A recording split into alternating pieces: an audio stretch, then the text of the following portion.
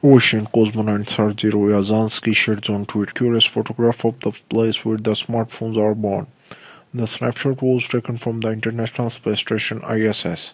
It is the Atasma salt flat Antofagasta and it is the largest salt deposit in the Chile. According to the web portal Visit Chile, it contains up to a third of the world's lithium reserves. A valuable component in the batteries of mobile phones and the other electronic devices, hence the nickname that the cosmonaut gave him.